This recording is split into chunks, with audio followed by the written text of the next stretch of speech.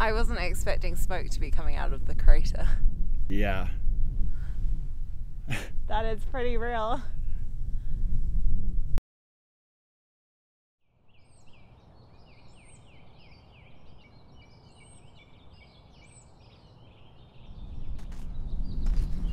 Morning. Hard to guess where we are today based on the landscape, but we're in Sicily today, in Italy. We're at the base of Mount Etna. This is the first volcano that we're doing.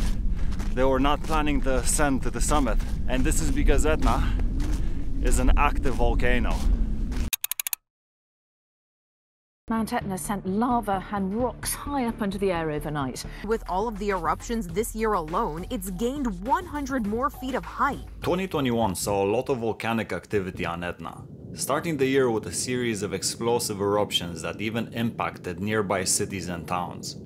Realistically, Etna could erupt at any time. We planned on avoiding any of its craters.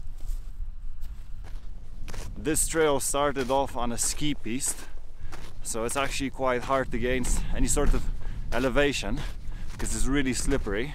Don't think many people pack this when they come to Sicily, but we brought crampons.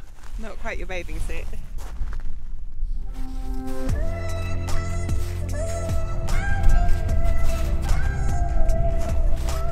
This is the luxury of coming here in February in the depths of winter.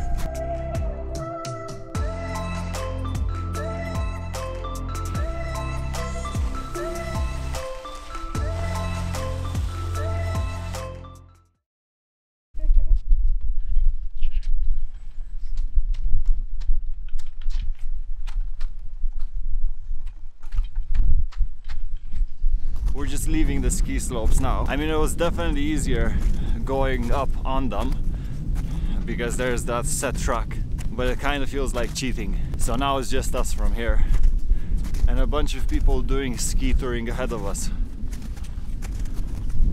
We're going to a place today called Punta Lucia that's at 2,900 meters. Well, we're trying to anyway. So Etna's Europe's most active volcano, and the last explosive activity was on the 11th of February this year. There are explosions on the southeast crater, and there's ash coming from the northeast crater, and Punta Lucia is on the north side of Etna, where we are now.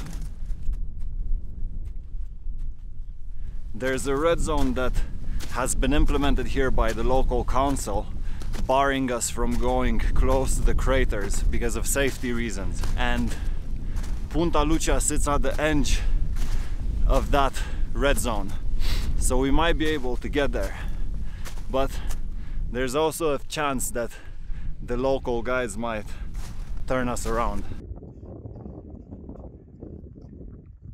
It's very different from yesterday.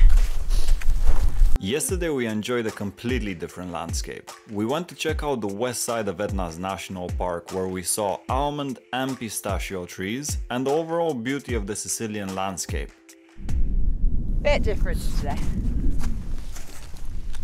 Yeah, a little bit more snowy today.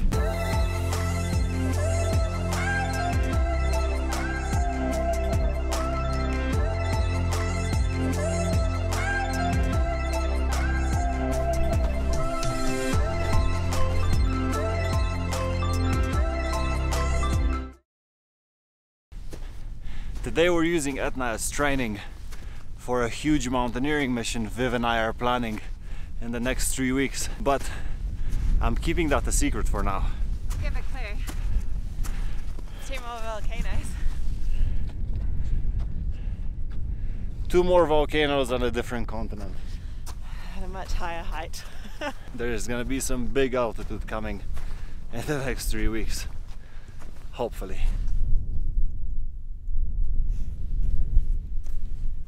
It does that a lot, right? That behind me is the northeast crater, and you can see that it has the ash and the smoke coming out of it. If I'll be honest, I'm not too sure how much we're allowed to actually go to Punta Lucia, because even though Punta Lucia sits at the edge of the red zone, we're probably crossing in the red zone for about 1 straight hour. Woo! First views of Etna is that one up there. The big boy in the background. We have now about 50 more meters of elevation left to reach Punta Lucia. We're very close to both of the craters and it gives a little bit of a uneasy sensation. It's often the case when doing journeys like this one that the situation can border between adventurous or stupid. And this one started to be on the latter. There are clear signs that the volcano was now coming to life. We are concerned. That right there is Punta Lucia. There's not much point staying in the red zone any longer, especially if we have to go down. There was now a clear difference in the way Etna looked compared to a few hours earlier. We started to hurry off the mountain, thinking of the worst. This is crazy. As we started to go down, this thing started to go off. Check that out.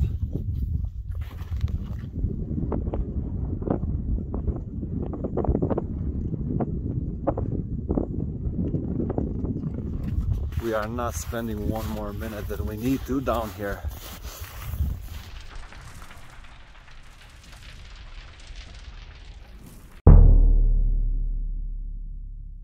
The next day Etna erupted, sending smoke and ash 12 kilometers up in the sky and causing the nearby airport to close. We got lucky.